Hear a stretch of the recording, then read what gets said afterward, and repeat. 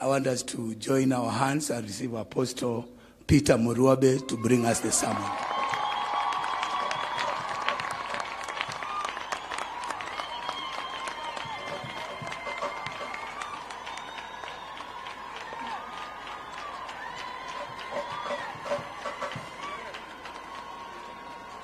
Thank you.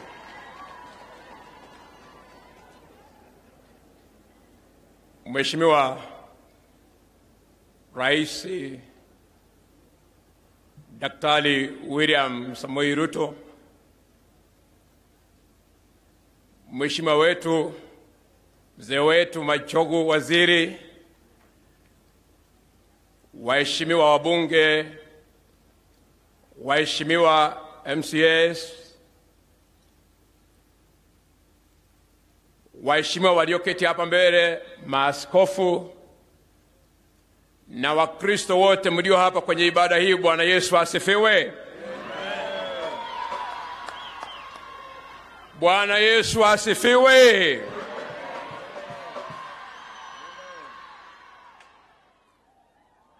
Naelewa kwamba leo ni siku yetu kuu kama wana Nyaribari chache ya kuja kumshukuru Mungu. Kwa haraka tu ninanukuu maneno ya Sheikh kwamba tusiangalie ukabila.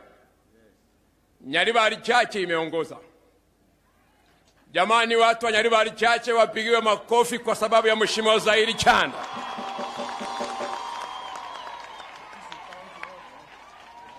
Hili lililotokea sikuelewa, lakini najua kwamba ni kwa mkono wa Mwenyezi Mungu. Bwana Yesu asifiwe. Kwangu ni siku kubwa sana, Mheshimiwa Rais. Ninajua kwamba umekuja kushukuru Mungu, lakini mimi pia nashukuru Mungu sana. Sana. Kukuona umeketi hapa kama rais wa taifa la Kenya ni muujiza mkubwa, na jina la Mungu libarikiwe.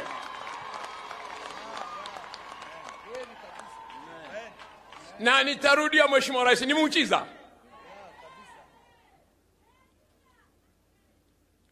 Mwaka uliopita yuko mtu alikuja akaniambia kwamba rafiki yako Ruto asipokuwa rais utafute nchi nyingine. Na kwa pamoja tu tulikubali kwamba ni vizuri kutafuta nchi nyingine, lakini mimi nikasema nitaitafuta taifa la Kenya tu, kwa sababu nilikuwa na uhakika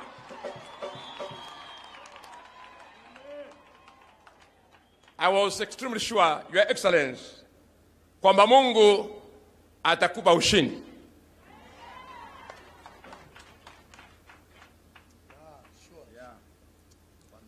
Na nashukuru Mungu kwamba nimeyasema haya wakati gavana wetu ameingia.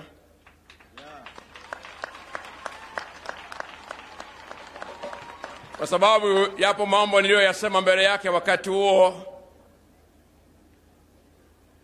kabla sijajua kwamba hatafanyika rafiki. Mheshimiwa Zairi Chanda,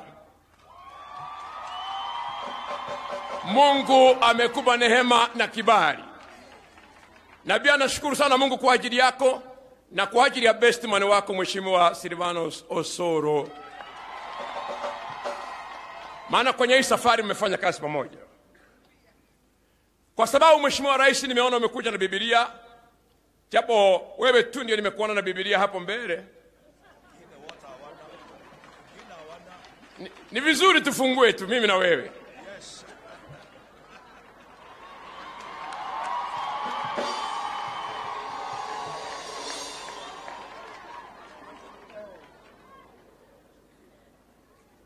Na naamini kwamba next time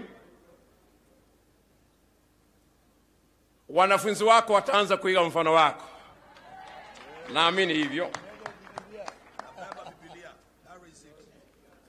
Kitabu cha Nehemia 2:20. Tafadhali Wakristo wenzangu, kama una Biblia yako pia unaweza ukaifungua.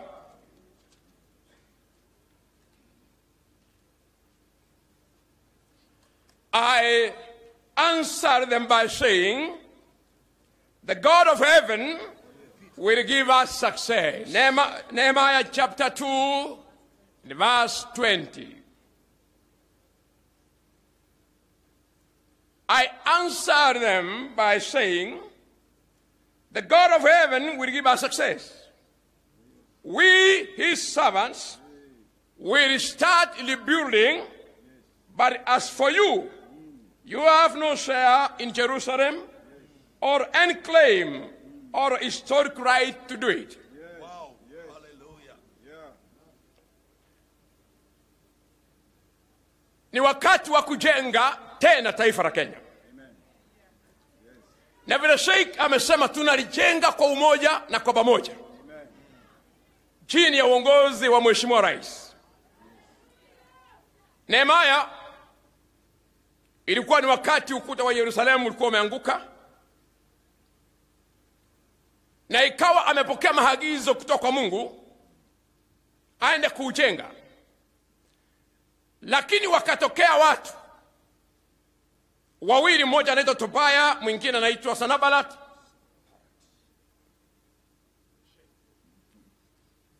Wakamwambia haiwezekani. Wakasema haiwezekani. Lakini niruhusu tu nitumie slogan ya Azimio, inawezekana. Yani mimi tangu mwaka wa 2013 nimeamini siku zote kwamba Mheshimiwa Rais ukiwa kwenye kiti yako mambo makubwa yatafanyika kwa taifa la Kenya. Na inawezekana. Inawezekana.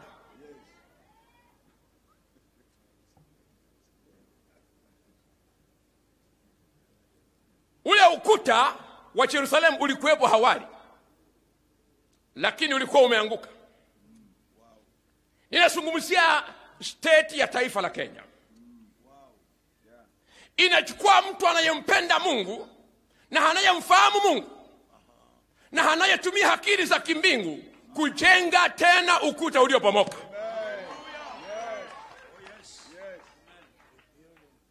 Rebuilding. Naamini sana kwenye miujiza Mheshimiwa Rais. Naamini kwenye miujiza mikubwa.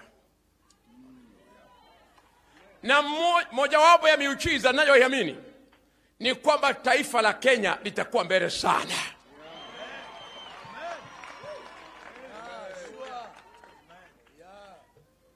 Ikiwa wewe ndiwe rais wa taifa la Kenya, maana hakukuwa na ishara hata moja. Hakukuwa na ishara. Hata mimi nilikuwa nimeogopa wakati nimwambia Mheshimiwa Governor mwaka uliopita kwamba Mheshimiwa Governor tuko na wewe, lakini kwa upande wa rais mimi niko na Mheshimiwa William Ruto. Nilikuwa na watu kama 10,000. Jioni hiyo ndio nikatembelewa na mtu akaniambia, wewe Ruto asipokuwa rais utafute nchi nyingine. Nikamwambia natafuta nchi moja tu ya Kenya. Kwa sababu nilijua kabisa kwamba Mheshimiwa Rais utakuwa rais, na kwa mikono yako Mungu atawapatia Wakenya ushindi usiokuwa wa kawaida. Na nimepata nafasi nikwambie kwamba taifa la Kenya litakwenda mbali. Nimesikia habari nyingi, dola hiko hivi, dola hiko vile, lakini taifa la Kenya linakwenda mbali. Narudia kama nabii, taifa la Kenya linakwenda mbali. Kama kuna mtu wa kumshangilia Yesu, nasema taifa la Kenya.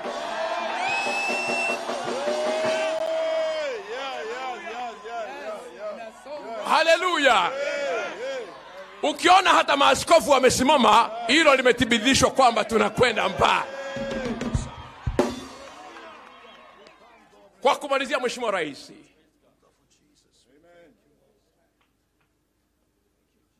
Mwanzo 41 mstari wa 16, kwa kumalizia kabisa, ana Mheshimiwa Osoro anaendelea kusmile. Si Mheshimiwa akwe pastor tu. Kuna siku alinitembelea kanisani akaimba, kama si ati tulijifanya wagumu tungeanguka.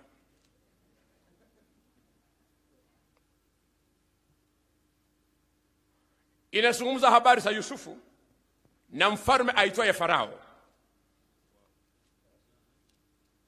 Mwanzo 41:16. Farao alipewa habari ya Yusufu kwamba yuko mtu ana capacity.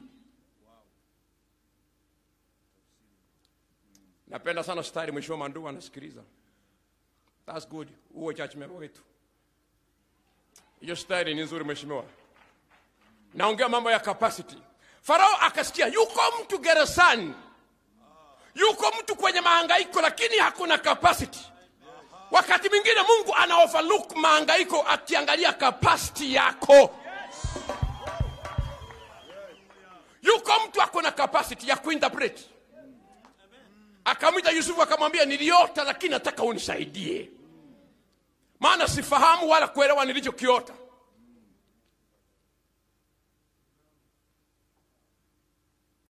Yusufu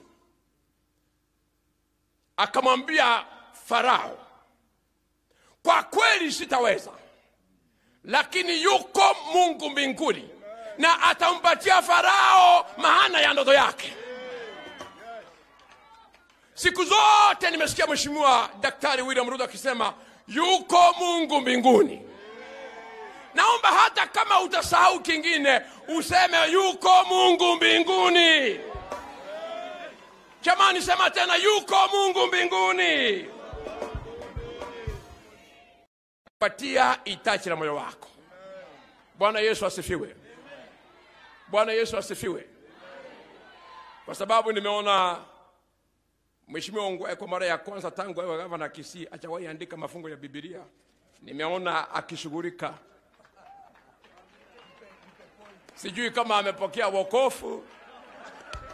Hakuna siku niliwahi kuona ukiandika. Ni kama mtu ukitoka uongozi unakuwa judge elder. Bwana Yesu asifiwe. Tafadhali watu wa Mungu wa Nyaribari chache na wageni wetu, yuko Mungu mbinguni. Mheshimiwa Rais na wageni wote mtakaporudi, mkumbuke hadithi hii. Mimi napenda kuwatch wanyama kwenye runinga. Napenda kuwatch wanyama sana kwenye runinga. Lakini siku moja nikaona mnyama mmoja ndofu. Na sijui alikuwa amezunguka wapi, lakini mwenye kamera halichukua vizuri. Kwenye mguu wake kulikuwa na kidonda. Na huyo ndofu niliyemuona hapo kwenye kidonda, wapo wadudu wanaendelea kujitafutia chakula kwenye kidonda, lakini pia yeye ako busy kwenye malisho.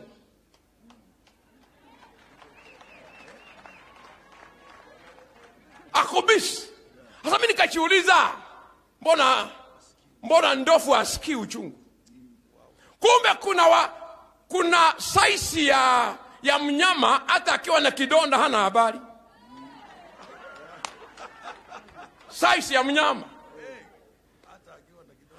Nikamwona yule ndofu ako kwenye focus. Maana anatafuta chakula. Tafadhali Mheshimiwa Rais, tafutia wa Kenya chakula. Mungu wako ni mkubwa kwa hicho kidonda, usiangalie chini. Hata chini. Mimi ninakutazama yale uliyoyapitia hata hapa. Kuna siku moja miaka ya nyuma nilikuwa niende kwa mkutano wako, lakini hukufanikiwa kuingia kwa stadium. Kwa hiyo tukakuja daraja 2 na Mheshimiwa Meya Nyangeso. Nilikuwa nimeanza kukufuata, lakini ni tabu tu, lakini tunavumilia tukienda mbele. Tunaenda mbele tu. Tumeangalia yale mahangaiko, matatizo, lakini nakuomba kwa sababu Kenya inafaa kwenda mbele. Usiangalie wadudu. Hata kama kuna kakidonda, Mungu wako ni mkubwa for you to recognize that there is a good. Kwangu na kama nabii na kuona kama ndofu mkubwa ambaye anafaa kufocus kusibisha tumbo la Wakenya, kuhakikisha Wakenya wanaishi maisha mazuri, na anajua kwa uongozi wako inawezekana. watu wa Mungu wa taifa la Kenya, neno kwa mikono tu wale tunaomwombea Mheshimiwa Rais na Mheshimiwa Said Chanda wawe na afya nzuri na maisha marefu. Jamani, nishasikia shangwe na vigaragari, hata kama mimi si mwanasiasa, tuko kwenye ibada. Mungu abariki viongozi wetu. Mungu abariki Nyaribari Chache. Mungu abariki taifa la Kenya, kwa jina la Baba, la Mwana na Roho Mtakatifu. Watu waseme amen.